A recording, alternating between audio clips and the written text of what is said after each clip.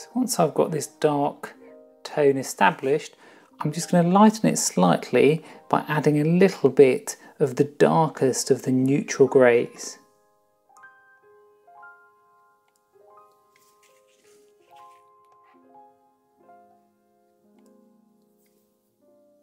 And this is with the size 6 filbert. And make sure you get this edge here of the tree so that you've got that silhouette shape on the edge of your canvas.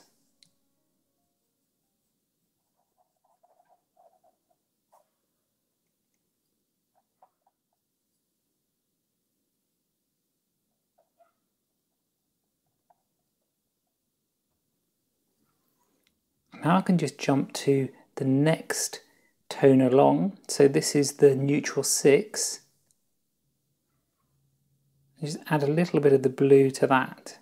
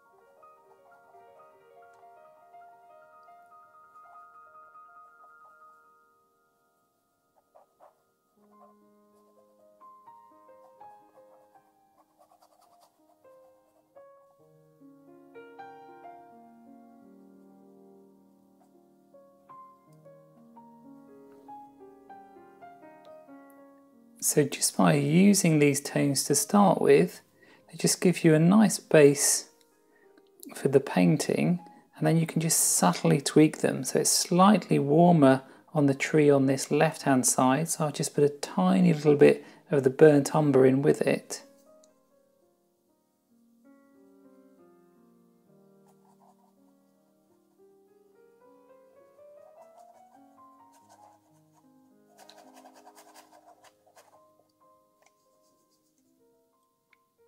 You can use that same colour in the rest of the painting where you've got all these warmer areas. Go a bit darker, jump down to the next darker grey.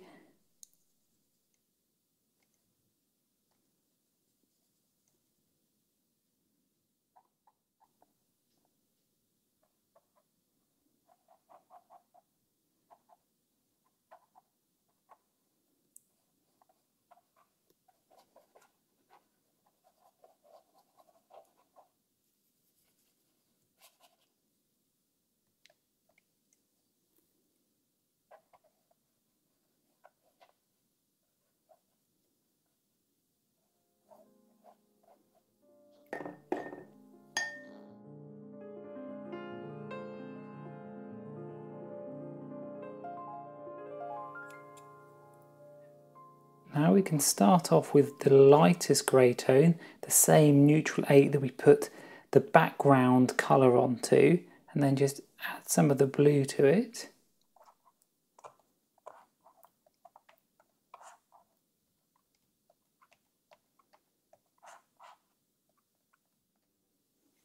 And you can see how that gives us this lovely muted hue. It's going to be great for this first area coming through.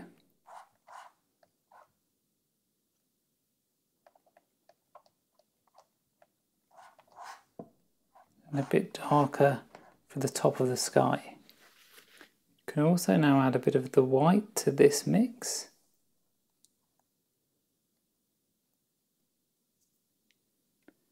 Now I'm just going to use a little bit of glazing liquid.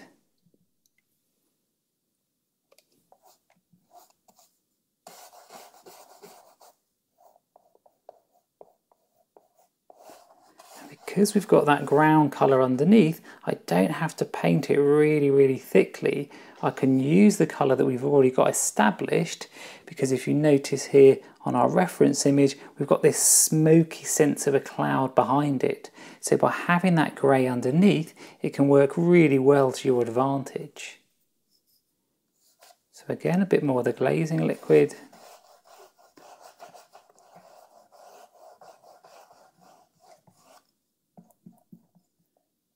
And then jump to your next string.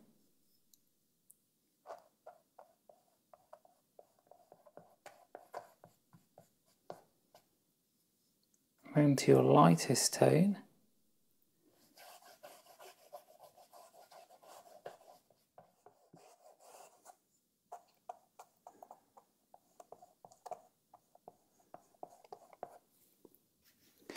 And then you can use some paper towel when you're working, just to help clean your brush. If you're working on it and then you want to go on again with a cleaner colour, just work it into the paper towel so it's practically dry, and then you can work on your colour again and it will just give you that cleaner colour on top.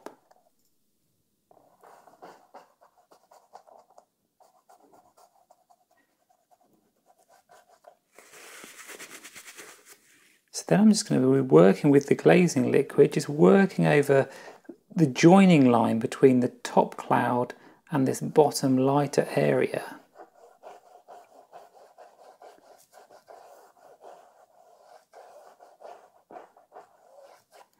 And by working over the two when it's still wet, you get this lovely smoky feel to your clouds. Again, a bit more glazing liquid on the bottom.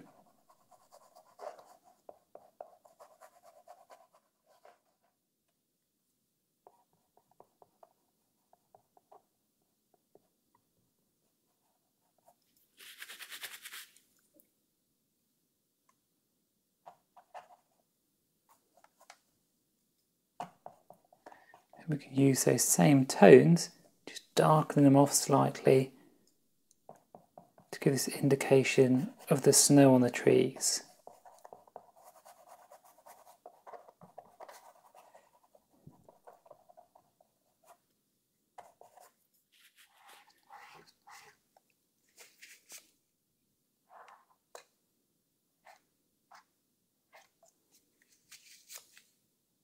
And some white, a little bit of the grey, and some of the blue.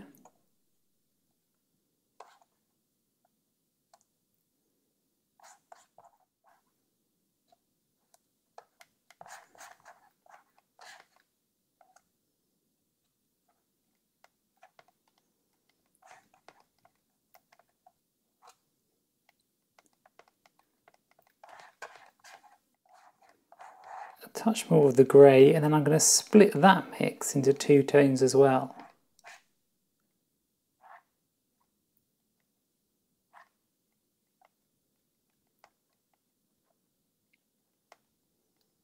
So it's very subtle, but the top mix has got more white in it, and this bottom mix will be perfect for the bottom area of the snow. So again, you can just clean your brush out into the water.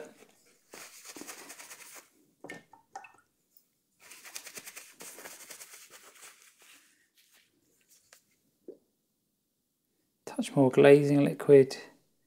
Start off with the darker of the two lighter snow blues.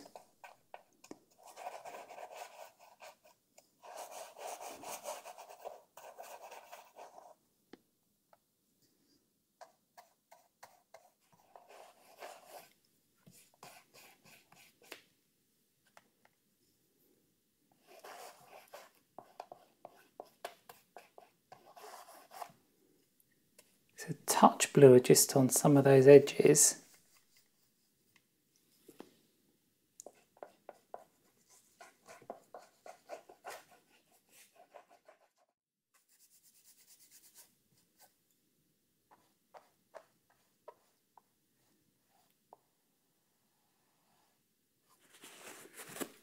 And then just jump to your lighter white snow mix.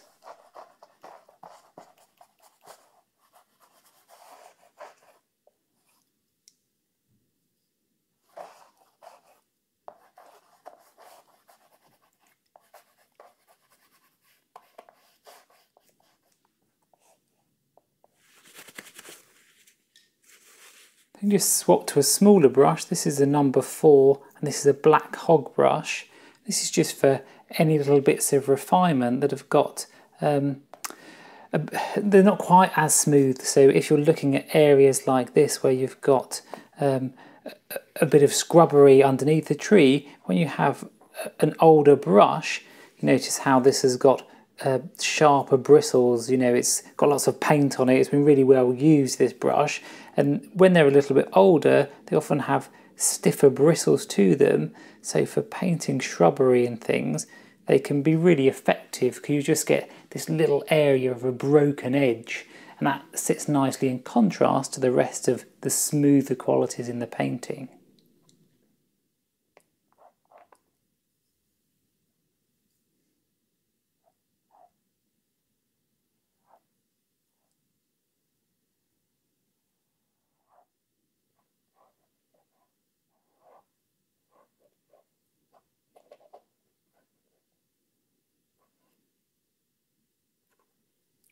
So now you can just look around the painting to see if there's any parts that you want to tweak or slightly adjust the tones that are there.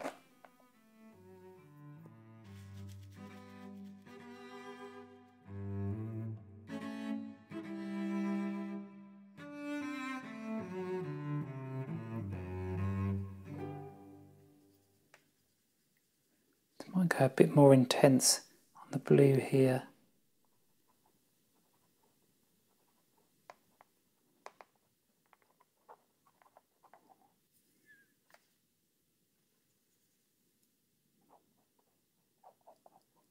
A little bit more warmth in the sky.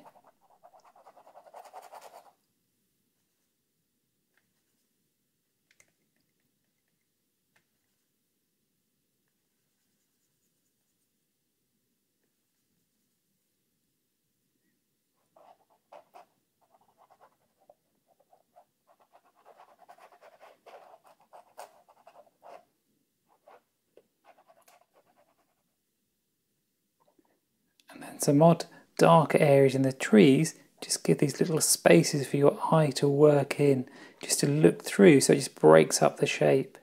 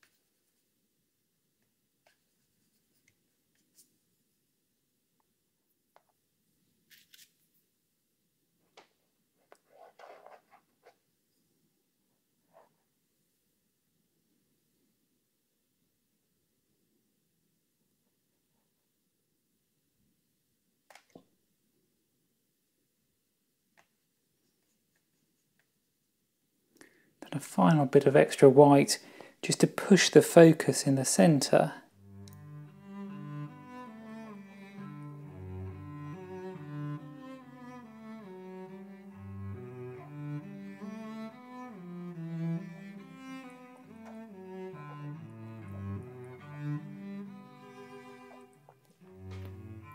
And then you can reinforce a couple of the tree trunks just with a real dark colour.